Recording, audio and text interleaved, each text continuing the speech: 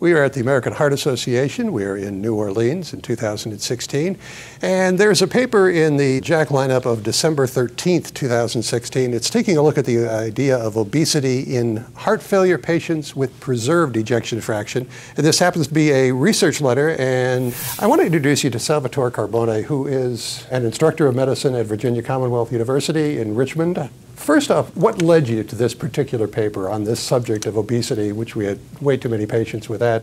First of all, thanks for inviting again to discuss about this paper, also on behalf of my co-authors. The main reason that drove me to do this study with all my collaborators is that I am a nutritionist by training, and I've always been very, very interested in trying to understand the metabolic components of heart failure. And this specific form of heart failure with preserved ejection fraction that we often just call HFpEF, to make it shorter. It's characterized by a number of comorbidities, and the biggest comorbidity seems to be metabolic derangements such as obesity and diabetes. And we really wanted to investigate more in details, more in depth, how is obesity affecting heart failure with preserved, ejection fraction? More specifically, trying to look at body composition and how body composition compartments correlate with exercise tolerance in HFpEF, which seems to be exercise intolerance, the biggest problem in these patients. How were you looking at body composition? What were you using? So we're using these 27 patients. We use a BIA, a bioelectrolyte impedance analysis, which is a measure to estimate fluid status and then fat mass and fat-free mass. And it's usually better than BMI. Which is definitely better than BMI, and that's why we're doing it. And I think that one of the biggest limitations of BMI is that it doesn't really tell you your body composition. It tells you what is your weight, but if you take an athlete, for instance, you have maybe a BMI of 35 or 40, but definitely that wouldn't be classified as obese because the amount of lean mass is very high compared to the amount of fat mass. And then if you look at the actual definition of obesity from the World Health Organization, obesity is not a high BMI. It's an excess body fat that impair health. And to do that, we need to measure body composition. So what did you find when you did? So what we found was that in these patients, first of all, our population in Richmond, Virginia, is a very obese population, mostly at least in our study. If you think that our median BMI was 43.3, so very high, extremely high. What we found is that a BMI, and specifically measure of adiposity, such as fat mass index and leptin, which is a hormone produced by the adipose tissue, inversely and significantly correlated with peak oxygen consumption, which is a measure of exercise capacity in these patients and a predictor of mortality.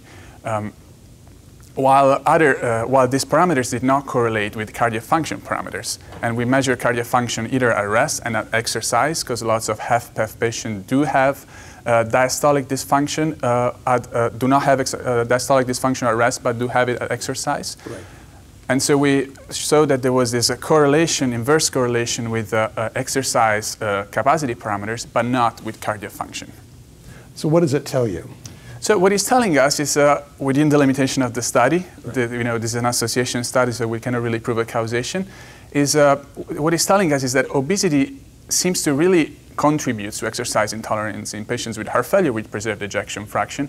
But rather than directly affecting cardiac function, we should just consider obesity as a comorbid condition that it's impairing exercise tolerance in heart failure.